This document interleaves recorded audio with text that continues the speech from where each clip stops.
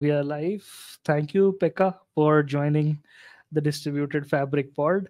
I have heard a lot about Turso, and I have been follower of your blog as well. I have a lot of questions from you to you Mhm. from various parts of distributed systems and database internals. And yeah, I'm so excited to have you here. Yeah, thanks for having me. Really great to be on your All right. show. So the first question which I have for you is, please introduce yourself to the Yeah. audience so that they know why I am so excited to talk to you. Yeah, so absolutely. So I'm Pekka, I'm the CTO and founder of Turso. We essentially try to bring SQLite everywhere. I'm sure we will talk about in more detail what we do. And specifically, what we've been doing is to bring SQLite into this, what I call the serverless edge. We founded the company with a global cost up 2 years ago, roughly, and before that, we actually go way back. We worked on at a company called ScyllaDB, which is a Apache Cassandra compatible NoSQL data store. And actually, I know Glover from even before that, so we did Linux kernel. We work on similar areas in the Linux kernel. So I was the maintainer of Linux dynamic memory allocators. And before that, I was actually, or I have been doing real work doing backend with Java when Java was a cool technology. So that's the short introduction. That's quite cool. So I will start from the basics. So Hmm. you have been doing a PhD Hmm. along with founding a company. So so the last time when I heard, I think both the things are equally tough. So why did you decide to fight the battles on both the ends? Yeah, so it's just I think it's a lucky or unlucky accident. So uh, I actually decided to do a PhD in I think 2016.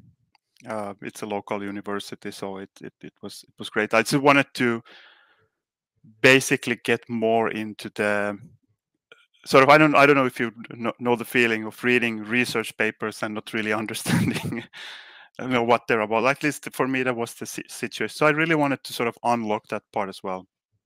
And I had no plans to found a company. So it's all Glover's actually fault. He asked me to do this thing and actually initially said no, but yeah, so but don't ask my PhD supervisor if it's smart to do both of these things. But I do like that the research topic that I have is essentially low latency network systems, so there is of course a lot of overlap. But if you go and look at the publications I have, most of them are in 2019, and Turso was founded in 2021, so it Mhm. probably gives you some idea. But yeah, so like for me, it is all about being able to combine the academic side and also engineering, right? So I'm an engineer by trade. So, but I do like most of the stuff I do is around systems research, and I do think there's actually a nice overlap. It's just lack of time that hurts the most. So, I mean, I think you're the right person for me to ask this, and I really want to understand this. So, I have a problem that I cannot think above code, and I had seen a talk by Leslie Lamport as well, where he talks about thinking above code. So, I want to understand your perspectives as an engineer, how Hmm. you approach a software. So, for example, me, when you talk to me in terms of a feature or anything I have to develop, for me it's like, okay, in this repo here's this file, in this line if I do some changes something will happen. So I'm not Hmm. able to think in systems. So how Hmm. does so what kind of I'm assuming that PhD gives you that sort of training as well, that you start thinking in abstractions. So still being a low level engineer, systems programmer, Hmm. how do you think these things come into the picture, and how does one make themselves efficient in these things? Yeah, so I think that's exactly right. So like for me, one of the main benefits of starting to do the PhD was really to force myself to think in terms of abstractions, and I actually still suck at it. I think like for me, it's like like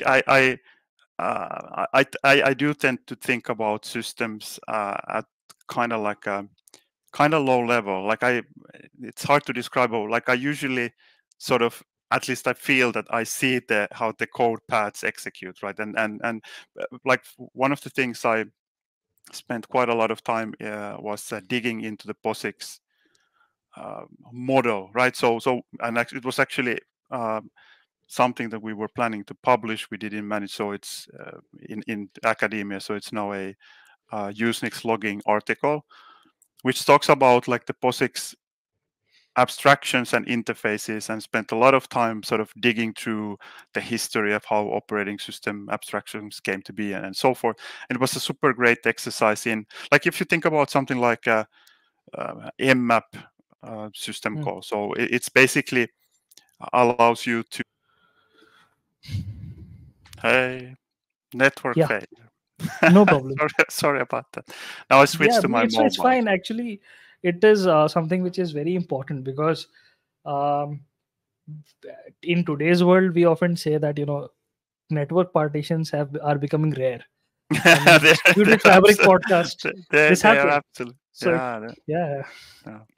Yeah, so that's so great. I don't know how we sort of cut this, but basically, yeah. So POSIX really, or digging into that, really taught me about thinking in terms of abstractions, and the mmap system call, for example, it's fascinating to go and read the kind of ideas people had. It's like it's going to be inter-process communication and all of these things, and but yeah, I don't know if I have any good advice. Like I do totally suck at thinking in terms of abstractions, but sometimes sometimes it's just helpful to think of in terms of like like big ideas. And if you go and teach yourself the distributed consensus or like any of those kinds of algorithms, you're sort of like forced um, to first figure out the big things, and then get into the small things. But like for me, I tend to think that if I haven't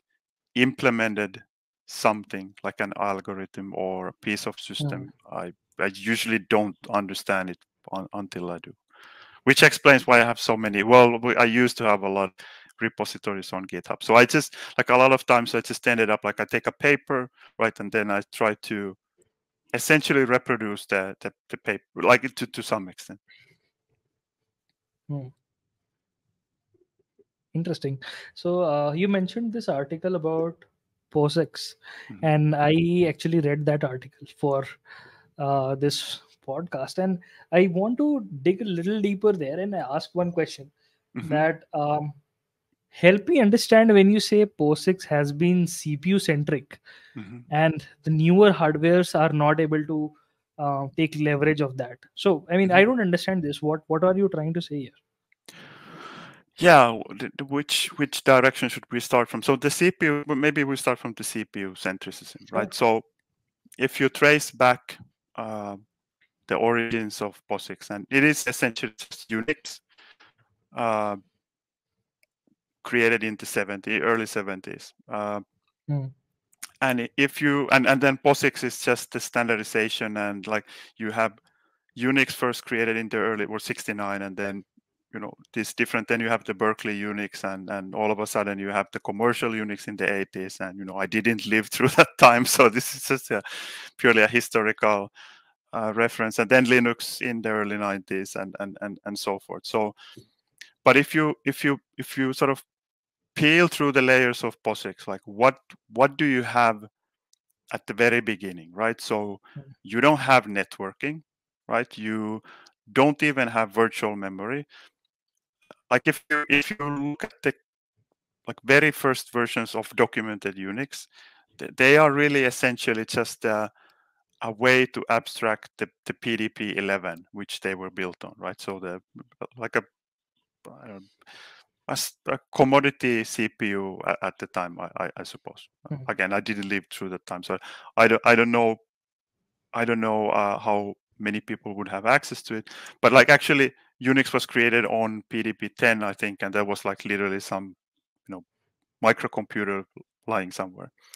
So Mm. that's what I sort of mean by the CPU centricism. That the initial abstractions that you have a concept called process, uh, which is it's an instance of an executable that is running on a Right. CPU, but it's also a container for stuff like files, um, and file system, by the way. So that the history of Unix is really I think Ken Thompson and others were working on a file system for an earlier operating system, but nonetheless. So as you progress through the 70s, uh, you get more powerful CPUs, so you get the VAX architecture, which now has virtual memory. So now they start to introduce virtual memory into the thing, and then you know internet comes. You know, you have the TCP/IP stack, 83 or whatever, right? And that is already, from my perspective, the first sort of signal that the the abstractions don't quite match, because sockets, which is the way you do network program with Unix, they're sort of kind of like files, but they're not actually files. They're sockets. And then I think things take turn for worse in the late 80s. You start to see multi-core CPUs appear. So all of a sudden, the process abstraction is no longer enough. They introduced threads. I think uh, one of the original Unix designers were saying that the threads are a mistake. I don't know if that's the case, but nonetheless, so they start to add this stuff. But then, interesting enough, like once you go to, let's say, early 2000s, you start to get GPUs, right? So now you have up until, well, I'm sure there were some specialized hardware even before that, but now you sort of have a mass market compute that is not like the CPU. That abstraction doesn't exist in Unix anymore at all, right? It is essentially like the way to program a GPU is you open a device file which represents the GPU, and then you upload some code to it, right? So that Mm. no longer matches. So the core abstractions are really, from my perspective, built around this idea that you have a centralized CPU, then you have some memory around, or sort of Yeah, yeah. DRAM. They don't even consider caches because those didn't really exist, and so forth, right? So this is the way that Unix is really built. And now, if you think about the kind of future we are at right now already, so you actually have compute in different places, not just the GPUs, but if you look at the network interface cards and even storage devices, they will have their own CPUs, right? And you have Mm. compute there. Uh, and also you have like special purpose accelerators, so that the tensor processing units and all of that stuff Yeah. around AI and so forth. So POSIX doesn't really have anything. It really isn't relevant in this scenario. So what is happening basically is that you have these machines where Linux boots up, but it's essentially like a control plane, right? It's a way to orchestrate the actual programs to run. Like, of course, we have a lot of workloads that are still just using, CPU, but that's the thinking behind. Yeah, yeah, I get it. Interesting. I mean, quite interesting. Uh, I never had thought about that before. Well, me So neither, coming, but like so like that was actually, so it was supposed to be an like a research article, and then it just turned into a like a longer magazine article. But really, mm, like, the thing started from so we go back in time like 4 years or something, and these smart NICs or programmable NICs were just mm, starting to appear, right?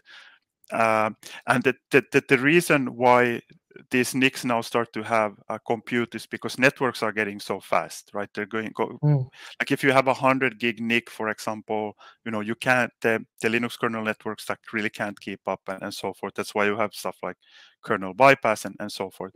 So for me, it was like, really, like, let's look into this.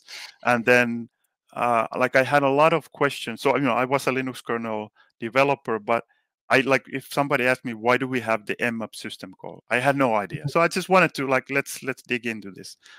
So it was that, through that work, that I think this discovery of CPU centric design sort of. understood. Uh, okay. So now I want to go to one more question of before getting into the work you do at Turso. So Hmm. I saw a talk of yours where you were discussing about a sky computing Yes. terminology. Hmm.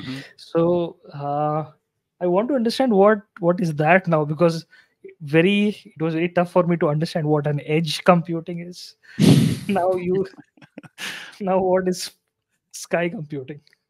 Yeah, absolutely. So I don't think sky computing is a term that we use in the industry, at least yet.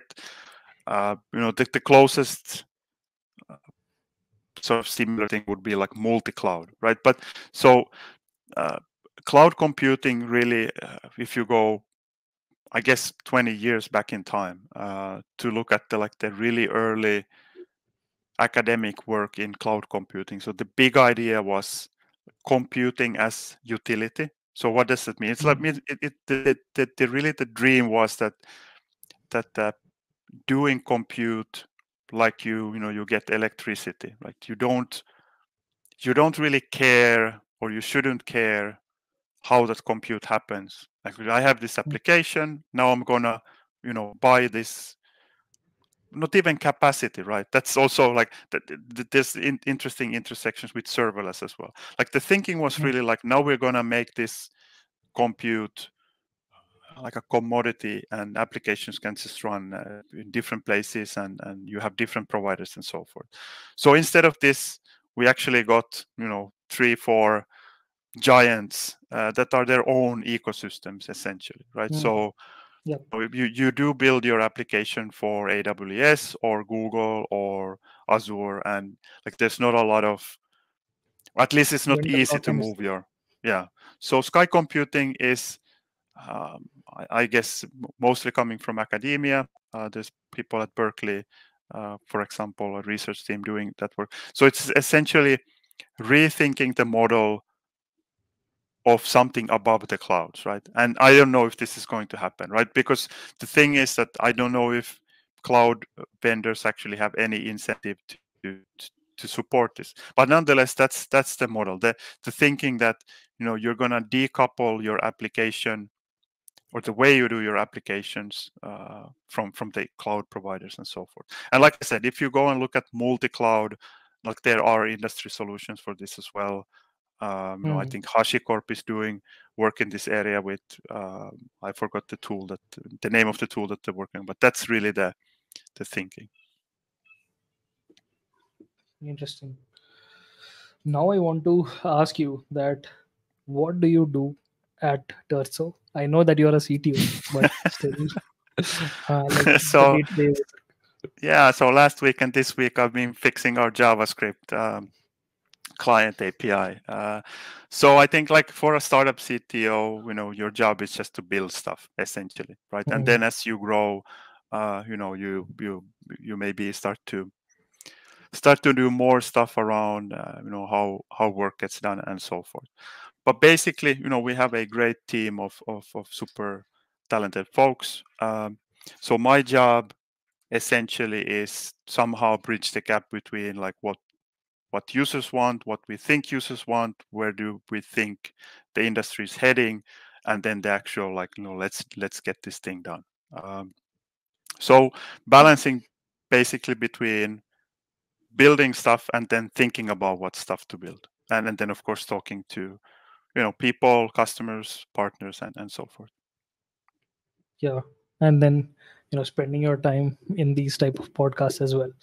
So Yeah, well, yeah, well, this is also, of course, like, from uh, CTO perspective, it's great to be able to, on the other hand, be on this podcast and tell about what you're doing. But also for me, these are usually super great ways to learn about, like, what is actually happening in the mm, industry. What people are interested in so forth. yeah, so I wanted to ask you exactly that as a CTO, as a thought leader, what do you think, what is happening in database? Why is the database industry so hot again? I thought the problem is solved after Postgres, but then there is every so much databases coming out every year. What is happening?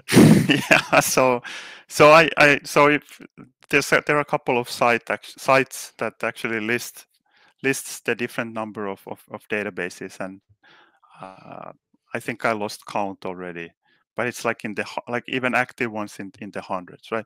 But the reality is that you have you have a handful of really large uh, communities. So you have the MySQL community, Postgres community, SQLite community. Then of course you have in the NoSQL side of things, you have Mongo, Cassandra, and all of those things. But basically, like the reason why databases keep popping up is because, like, from my perspective, is because applications and workloads keep changing, right? So if you look at the Hmm. sort of cycle of database products popping up, what usually tends to happen is that, and like the NoSQL movement is a great example. So somewhere in 2010 or whatever, Amazon tells everybody ditch all the transactions, that they're too slow, Yeah. and they were almost certainly right at the time as well, right? And then people start to build for this, and the reason why they did that was because they had this massive scale. Nobody really was doing things at that level yet, right? But then time goes on, MySQL improves, Postgres improves, right? They start to incorporate these ideas, and then you have all the distributed SQL stuff like CockroachDB or Yugabyte and all of those things. You go They right. really Yeah. start to, yeah. And then, but on the other hand, like the MongoDBs, for example, start to integrate ACID transactions and all of those things. So it's this like cycle of world changing, application changing, the workloads changing, and then new products coming in to adapt, and then the old databases eventually usually catch up. And this is like super interesting times because now we have these vector databases Yeah. popping up everywhere, and old school database folks, and actually I'm young school, right? I was a kernel programmer initially, but nonetheless, so a lot of people are predicting that over time, you know Postgres will just take over. And you have that actually, if you look at what Neon, for example, and Supabase are doing, they are bringing these capabilities through extension PG Vector, which existed for a like really long time, and just packaging in and it's going to be super interesting to see how that fight ends up with but like that's also a thing. You can't really, it's super hard also to create new databases, right? So we used to have this saying that if a database is less than 5 years old, you shouldn't be using it, right? And there's some truth to it, because like building a database from scratch is super hard. But also, like, if you look at what is happening recently, everybody is just now building on top of existing databases, right? Nobody is creating databases from scratch anymore. So same applies for us. Turso is SQLite. If you look at what Neon is doing, or it's still Postgres, they're innovating in the storage layer, planet scale, MySQL. Of course they have the sharding stuff with Vitess and so forth, but that I believe is the cycle of database development. Great answer.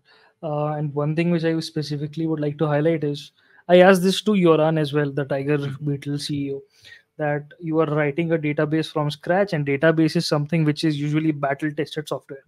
Mm-hmm. So, how do you give your users that trust that this database is equivalent, for example, to the existing solution? Because the existing solutions are there for 20 years performing well, things like that. So I mean, I get this answer correctly, that if you build on top of that, of on top of a database, let's say MySQL, and you try to improve that, usually you won't have that trust issue, because you can say Mm-hmm. this is an improved MySQL rather Mm-hmm. than a ground up from scratch database.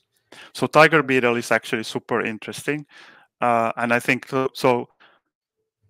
uh, and it remains to be seen if this becomes a trend. But basically, the basic premise of Tiger Beetle is that we're going to build a special purpose database, because it's an Hmm. accounting database essentially. But I don't know if they have plans to make it more general. But like, we're going to make this database to solve this kind of specific problem, and we're just going to make it insanely great.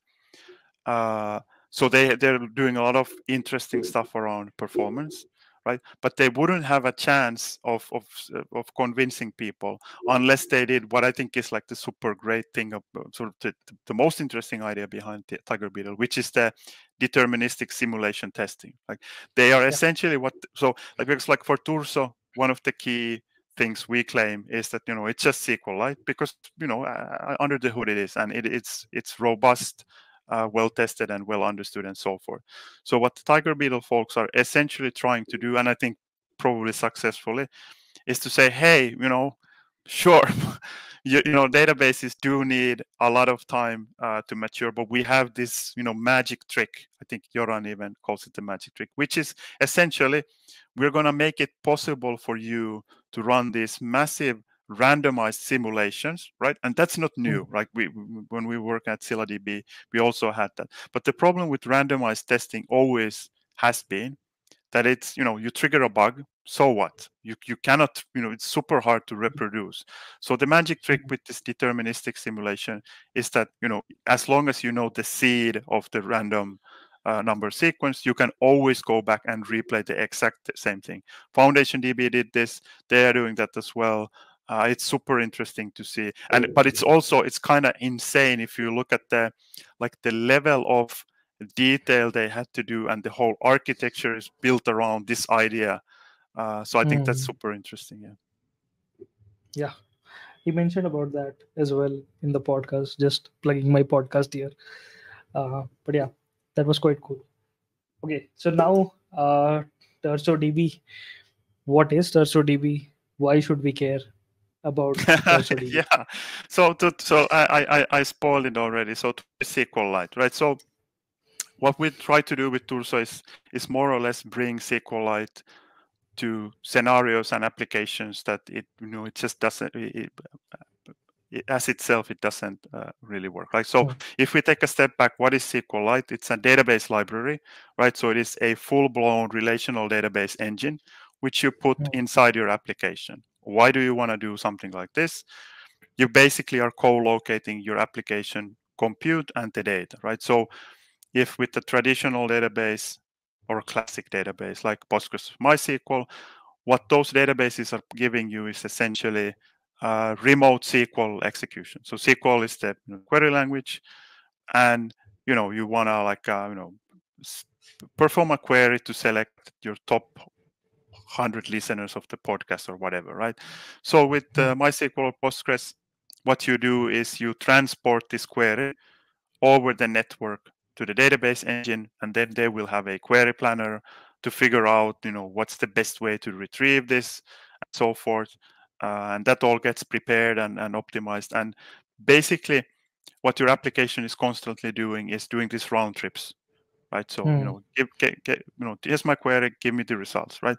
So this works for a lot of traditional applications, of course, but what has happened recently is you have what I mentioned, I think in the beginning was the serverless edge, right? So you have this trend of having or moving compute closer to users. So Cloudflare Workers is a great example. And what I tend to like, I did a presentation about, maybe it was the one that you were referring to, but basically, like the difference for me, so I live in close by to Helsinki, which is the capital of Finland. um, if I need to go, if my application needs to access something at the AWS data center, the closest one is in a different country. So Sweden, I think has the closest data center. But there is actually 10 kilometers from my house, there is a point of presence, so some data center that Cloudflare is renting. So now you can imagine that there is quite a bit of a uh, you know latency difference. So now I have this compute super close to me, right? But if I need to get the data, then I always have to go through the round trip to some Hmm. data center, right? So like what we're trying to do, and it doesn't work in all development scenarios, but like the thinking really is, can we just put SQLite there where the compute actually happens? And then the problem with SQLite is because it is this embedded model, like what do you do with basically writes that you would want to propagate in other places. So the first thing we added was replication. We were not the first ones to do it. There's a project called LightFS, for example, that Mm. also this does something similar. But basically, and then we built a server mode because on Cloudflare Workers specifically, you can't have Mm. any state there and so forth. So the reason you should care about Turso is that if you're building these, let's say modern web applications, for example, you're taking advantage of the Mm. edge. It basically allows you to have the database super close by. Understood. Um, okay, so I have a very dumb question here. So please don't There mind. are no dumb questions. Why Turso? Why not a cache? That's a great question. That is not like so. That's a great question. So. Uh, I tend to frame it as well. So there are different ways to cache, of course. So the typical way that people do edge data today is using something like a key value store. So Redis, for example. So Mm. the benefit or the reason why we're trying to bring SQLite into the mix is because now you can actually do transactional queries at the edge, right? Because the way you build, so I think a typical architecture is that you because now you have the compute on the edge. So for example, Cloudflare Workers, you need some data there. So what you need to do is you have your important big database somewhere.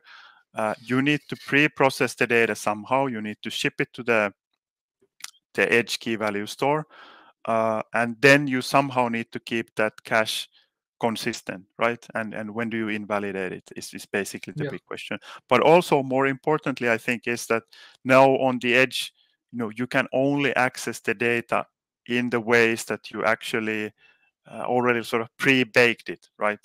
So when you bring SQLite over there, you can now do the queries you need.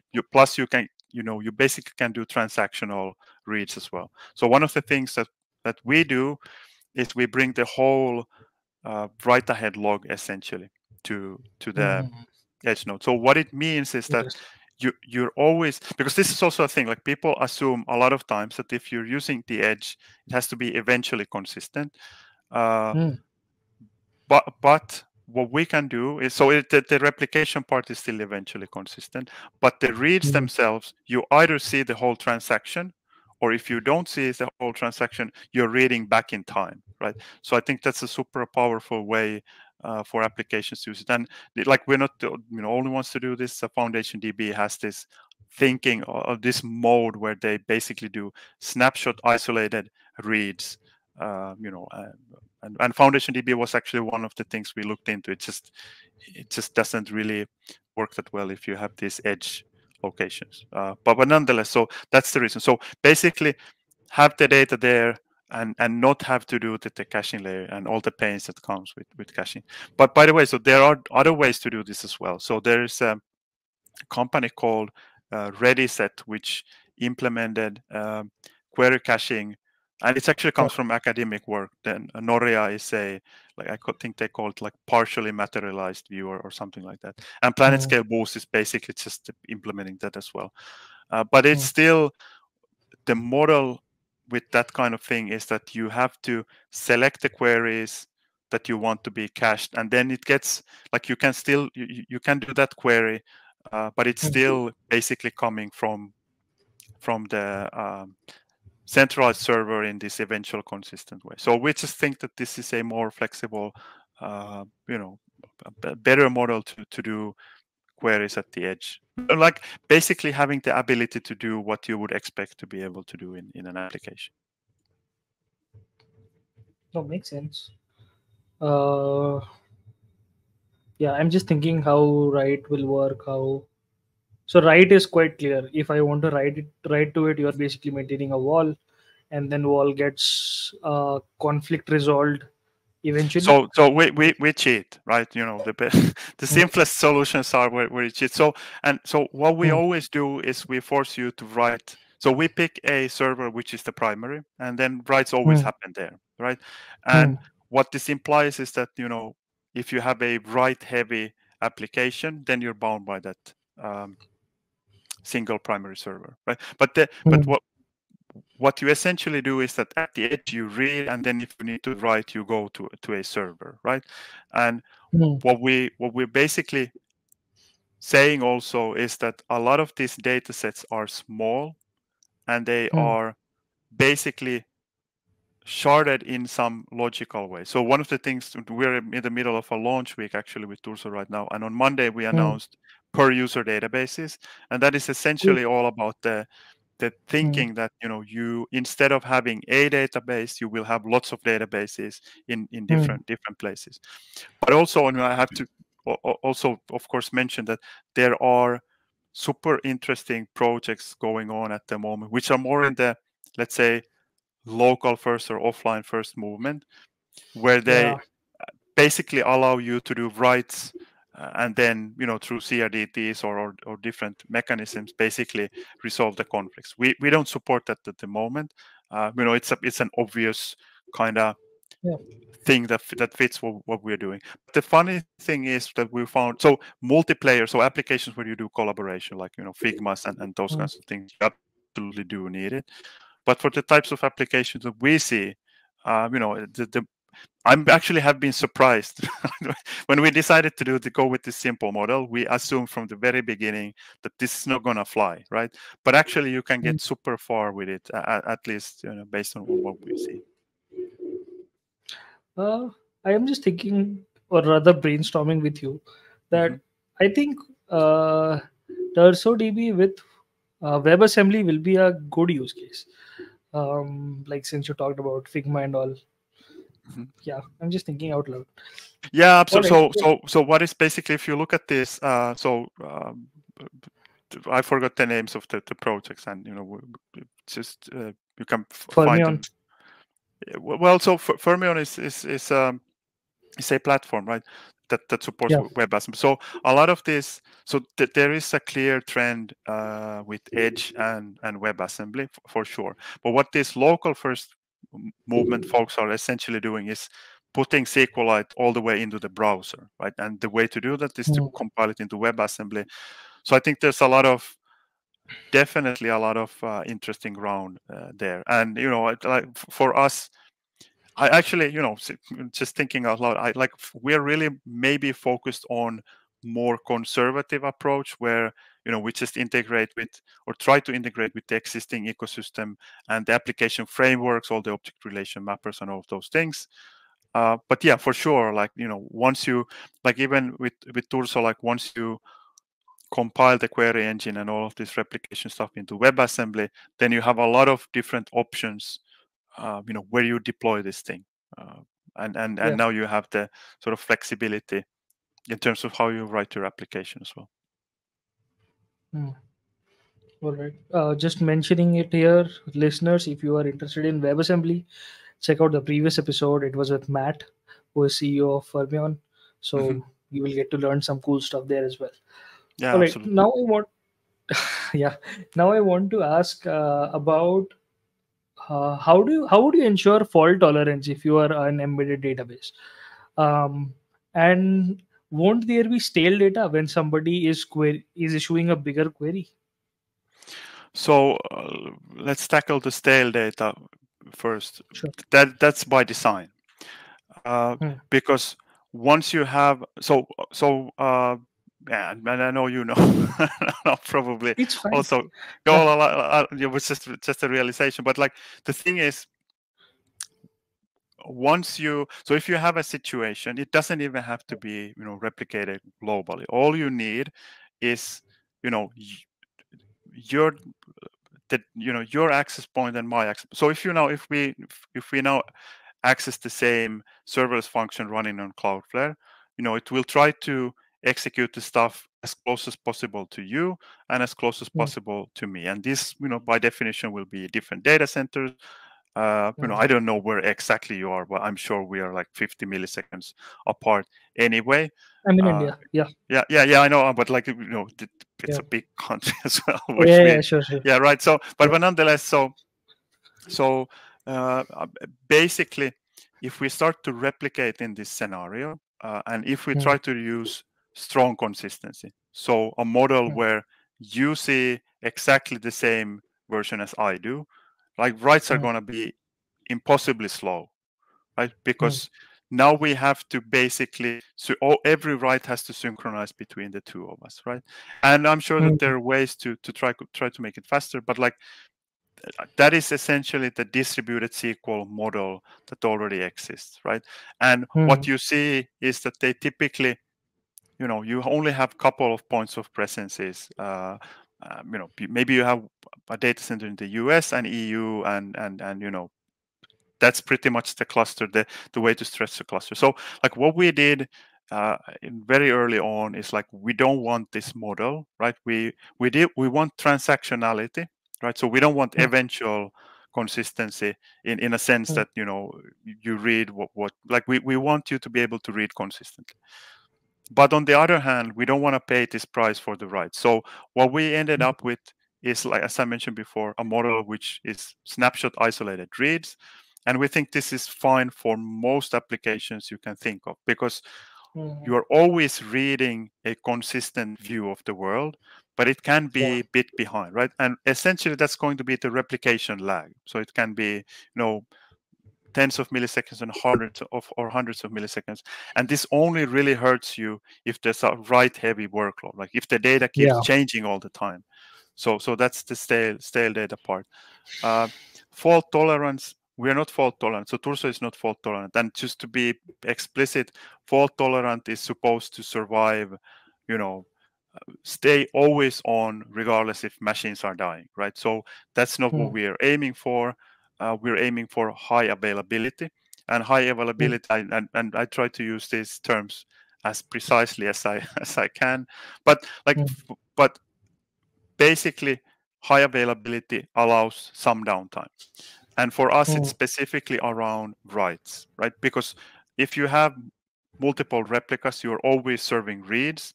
As I mentioned, mm, the primary is the one that handles all the writes. If the primary dies, what happens is that you lose writes. But there's also thinking behind this, right? Because as we mm, mentioned or discussed already, if you want to do writes at the edge, right? So mm, what options do you have? Either you do something like what we do, you go always into one single place, and we could mm, make the primary also fault tolerant, just use raft or whatever, or mm, view stamp replication within a data center, right? We could definitely do that. mm, But I don't think that is probably what people will do at the edge. Instead, I think these local first folks are right. Like you want to just write locally, right? And mm, then, you know, propagate the change. And that basically also means like the trade-off, I think, is fast writes, but sometimes you don't manage to get your all updates, right? And that's in the collaborative applications and so forth. And really, I think like when you need strong consistency, you should mm. just write to a cloud database or whatever, like, Yeah. or like even the case of Turso, just write to this single location. You Mm, lose speed, but you gain this sort of durability in a sense. That's at least the way we're thinking about uh Turso. no, no, it's fascinating. I mean, so essentially, if I understand Toso correctly, um, you are specifically aiming for those use cases where the requirement is of extremely low latency and high availability.